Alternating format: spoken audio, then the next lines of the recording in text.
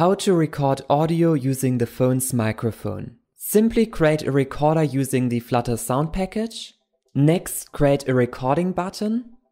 If we click on this button, we stop or start the recording. Therefore, let's also create the stop and record methods. To make this work, you also need to initialize and dispose the recorder if it is not needed. Let's also initialize it by requesting the microphone permission using the permission handler package. After this, initialize the recorder. With this, we can click on this button to start the recording, and we can also stop the recording. Next, above the recording button, we create the recording progress using a stream builder. Simply access the duration of your recording and display it within your app. Optionally, improve the duration text by also displaying the minutes and seconds of the recording. With this, if we start the recording, then we also see how long we are already recording. Importantly, to make this progress work, you also need to go to your init recorder method, and after initializing the recorder, you need to make sure that you set here the duration of how often this progress is updated. Finally, the most important part is to also get the path of the recorded file. Simply check out my next video if you also want to play this recorded audio file. And lastly, in your state, add this boolean field if the recorder is ready, then go to your init recorder method, and after initializing the recorder, you set this flag to true. And now use this flag to make sure that the recorder is ready when recording or stopping the audio player.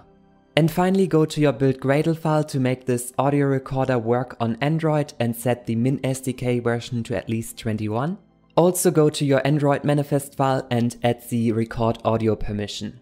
Next, to make it work on iOS, go to your pod file and set the platform version to at least 10.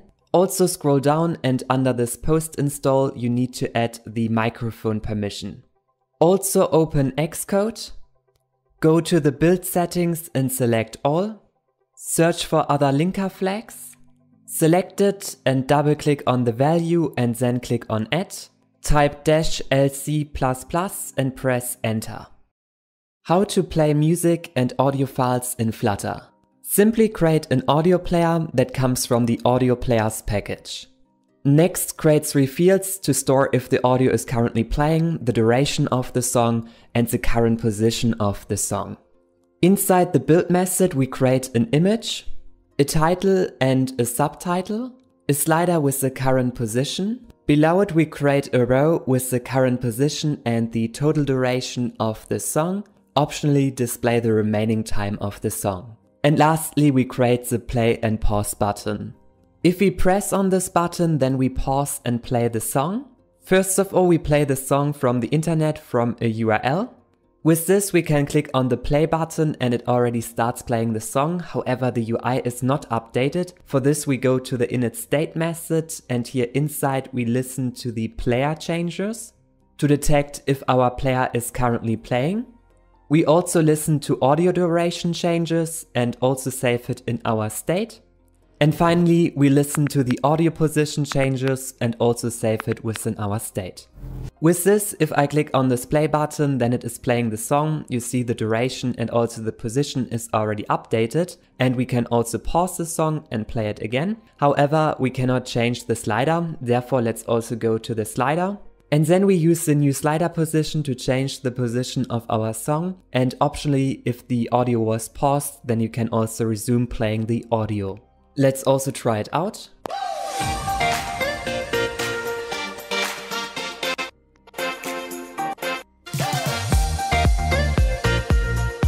As of now, if we click on the play button, then we are loading and playing the song from this URL. However, instead of loading the song inside the play button, we only want to resume playing the song. And within the init state method, we load this audio inside of a separate method. By the way, if you want to repeat this song when it is completed, then set this loop flag. After this, we load the song using the setURL method. Next to loading a file from the internet, you could also load a local file from the phone storage by setting this isLocal flag to true. You could simply pick this file using the file picker package. And the third option is to load this audio file from the assets folder. Again, set this isLocal flag to true. And then load this assets file from the assets folder. To make this work, go to your pubspec YAML file and under the Flutter tag, add the assets folder.